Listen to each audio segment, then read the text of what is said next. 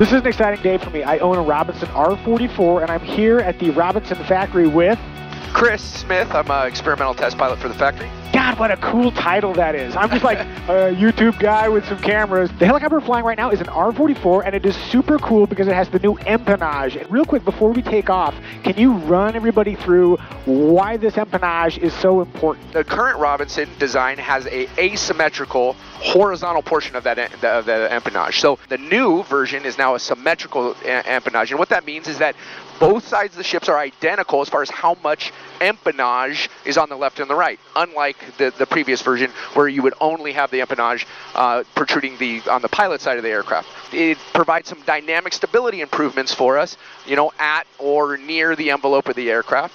You know, up and away, you're going to notice, even when you're flying, you'll notice zero difference in the handling qualities or characteristics of the aircraft. Is that true? Zero. I was expecting some nuance, like, oh, it's a little bit this or that. Nothing. So I think a lot of people have this kind of perception when they start looking at like kind of the basic aerodynamics of the aircraft. Well, now that horizontal stab is up farther, more under the rotor system or inside the tip plane path, which then would induce a pitching moment in a hover. And as you can tell here, it's hovering just like a normal helicopter. There's no different pitch angle or anything like that. Runway clear for takeoff, southeast departure is approved, wind 260 at 11. Roger, we're crossing Alpha, 29 left, clear to go for the southeast departure, 4054 kilo. Thank you, ma'am. There is no difference there. And, you know, I was part of the entire flight test program here, and I can prove numerically that there is no difference. Question number two, the distance between center of gravity and the tail. It's like, okay, so maybe there's a lever on it. Yeah, exactly. So it's got a longer arm, which would change the moment that may be there.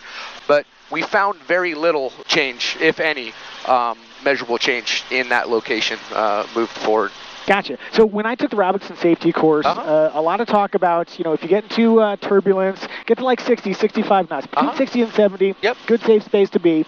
Can you still get into the right roll with that symmetrical stabilizer? So we talked about the improvement in dynamic behavior, you know, at the high speed or with outside disturbances. So really the symmetrical stabilizer, what it's done is, if not totally reduced to near null, the right rolling behavior in those types of situations. So really where that becomes an advantage to the pilot is that now they're not reacting as a human would by putting in, for example, left cyclic if you get a right roll. They're not reacting to that, right? And it's gone. That doesn't mean you still aren't susceptible to mass bumping. It just doesn't mean that initial behavior drives the pilot to make the wrong input in that exact situation, right? So the 60 knot rule that you use, the, you know, in turbulence, being worried about, you know, getting light and low G is an absolute, you know, founded worry to have. The slower you are, the likelihood of getting into a low G condition is also reduced. Forward velocity is tied very closely to the likelihood of getting into low G. With the asymmetric stab or the new symmetrical stab, that does not change, right? And I would not say that the H-stab would change the way that you would fly the helicopter in those conditions. It just will not produce the right rolling behavior if you do get in that condition.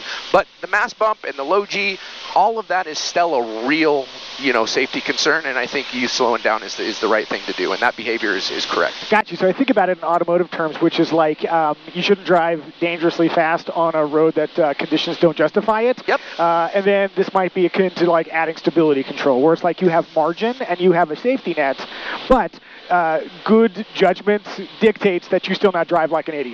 Same exact concept of flying in turbulence, right? You're going to get to a point where you are going so fast that your inertia of the body of the helicopter wants to keep going the direction, and turbulence or bad pilot input is going to induce the rotor system to change direction, but not the body of the aircraft, which then leads to the low G, the right roll, and then the bad behavior of the pilot. The new H-stab reduces the right roll tendency, which reduces the potential bad behavior of the pilot putting in the wrong correction, which is the left. Unlike anybody I've ever talked to personally before, you actually have gone and induced that low G right roll as part of your job as a test pilot. And that's the kind of thing that I would never do and not want to be a part of, nor should any pilot try that. But because it's part of your job, that's something you've experienced. Can you just describe from a pilot's perspective the difference in your corrective reaction with the asymmetrical stabilizer versus the symmetrical? How does it feel from the pilot seat? Yeah, so from the pilot seat, the improvement in dynamics is the first thing that you encounter, right? You get yourself in a low G position, either a pull-up and a pushover, or just a, kind of more aggressive pushover from a trim state. The dynamic behavior goes away, right? So the recovery on both should be the same, right? It's either you do nothing or apply a little bit of aft cyclic to increase the load factor in the right direction. But your instantaneous feeling of something going wrong, or that hyper awareness that you would normally get of, oh, that's uncommanded, goes away. So that kind of in itself kind of dictates how comfortable you are in that situation, right? So if you could get rid of the right roll, all of a sudden you get into a low G condition, but you're not having that additive dynamic effect. Of course, you're in a more comfortable environment to slow down, for example, or just apply a little bit of aft cyclic pressure rather than having to deal with a rolling behavior as well as putting aft. So part of the requirement in our testing is to test low G pushovers, especially during our strain surveys. The rolling behavior is nonlinear. You can't always predict the rate of roll.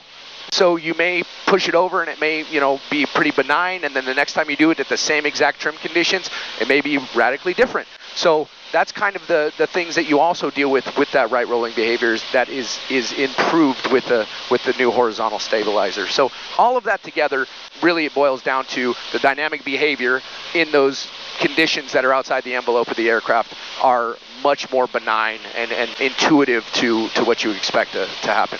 All R44s leaving the factory now have that new empennage? Yep, so just recently, as you probably know, all our paperwork is finally approved from the FAA, and now we can sell from the factory the empennage on all brand new production ships. They're also available now as a retrofit kit, which I think is a great thing, and I think Robinson, we have tried our best to reduce the cost of that so it's attainable for most customers that do have the asymmetrical stabilizer. Most field mechanics that kind of have been around Robinson products can install this effectively and safely and well. So part of the entire design of the horizontal stabilizer was really focused around the intent of the retrofit market. We think it's very important to have that available to people that currently have an R44 and would like to get into the new symmetric H-stab. With helicopter repairs or upgrades, you never know how much something is going to cost. So when I saw the price of the retrofit kit, I was like, oh, this is priced like you want people to buy it. Yep.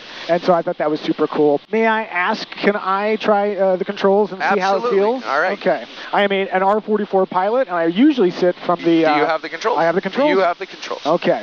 Normally I'm sitting over there, but okay, it feels like 44. Yep. So, and if, you can make some turns out here if you want. Just make sure you clear the area. Sure thing. I'm monitoring the local traffic frequency, so we're good, and we have traffic up here on our screen. Great. So, mostly I'm noticing that this is a much more modern aircraft than my 44. I've got like screens and stuff. It's amazing. A little bit of glass in here. Yeah, this is great. Be my guest to slow down to a slower speed so you kind of get that dynamic range. We can even climb a little bit and get up above normal cruise speed, and just so you can feel that there is no dynamic change with speed either. People thinking, well, at high speeds there must be a drastic difference with more stabilizer out there, which just isn't true. So you literally need there's no adaptation on the pilot's part. Zero. Okay. I'll be honest, if I blindfolded you and picked an asymmetrical and then put you in a symmetrical, you couldn't tell me which one was which. Okay. I love having an R44. It's such a great ship for my purpose, which is flying with my wife and my daughter.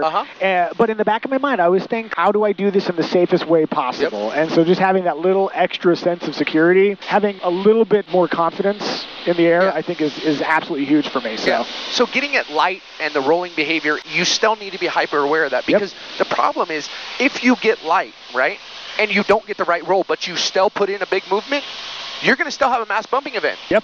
It's just not going to happen with the right roll. You have to be careful, because you will now feel more apt to be able to do kind of some more aggressive maneuvering, but that maneuvering is still as dangerous as it was before because low G is a real thing in a semi-rigid rotor system, right? Yeah. So just be aware that the improvement in the dynamic behavior in those instances doesn't mean that you should go out and try to get closer to the envelope. Yeah. And that's the fundamental. Just put a little bit of a dive in there and just get her up to 128, just don't pull it over the red. And just to kind of feel that, there is no pitching moment that changes. There's no, difference in ride quality. There's no, handling qualities issues. No oscillations begin. There's nothing that, it's really the most benign change you could imagine. Yeah, this feels great. Yeah. Just feels very familiar, which, that's the way to do it. By the way, how long did it take to develop? So it's an interesting story how it all came to be. Part of this, it's a very hard problem. Like helicopter aerodynamics, just wrap your head around half the concepts, and you're doing good. But a dynamic kind of problem like this, and the whole physics that go into what may be causing this right roll, you would think, well, it's super intuitive. Like you only had a horizontal stab on the right side. Why didn't you think of that? Well, it's a much harder problem than that, right? There could be a lot of things that were contributing to that right rolling factor other than that. So we had to do our diligence to actually build a physics-based model of this aircraft, right? And to build a model with that fidelity that you can actually get correct and true behavior out of takes a long time. So once we had that developed, of course, then we could try where can we put this horizontal stab, can it be moved around, what is the right dimension for this thing, so that you don't have to go up and spend 7 years trying to figure out where it needs to go and what's going to produce the best behavior. So that physics-based model took us, many years to come up with and refine. And then once we had that, we were able to develop and flight test pretty rapidly the entire system. I don't have a definitive number because it was many years that we were working towards the model that you could say was part of this development. I would say, 3 years is kind of a ballpark, development program. I had also wondered too, because Frank Robinson was so good at finding efficiencies and doing things in a very smart way. I wondered if there was any advantage to the asymmetrical horizontal stabilizer that is lost by going to the symmetrical. Is there any downside? We did accrue a slight weight cost there. That's a very small piece in the puzzle. R22, I guess, is coming pretty soon too? Yeah, R22 is going to have the same exact horizontal stabilizer addition. Same behavior, you're not going to know the difference. Increased in dynamic performance, at high speeds, approaching the edges of the envelope. And that's the fundamental fact, is that it improves that, right rolling behavior when you're kind of approaching the envelope, or when you're in, kind of a position with some outside disturbance that's larger than normal, I would say. Gotcha. So the next step for me is get my hands on a kit and install it, and I'm really excited to take that step when the opportunity arises. If you guys have any questions about the new Empennage, go ahead and leave them in the comments, and I'll share whatever information I know. And you can also go over to Robinson's website if you want to see any more details about the Empennage. But yeah, it's in production, and it's coming to a retrofit kit near you soon. I got one hand for you. Want to do a high five? There we go. We'll see you guys next time. Later, guys.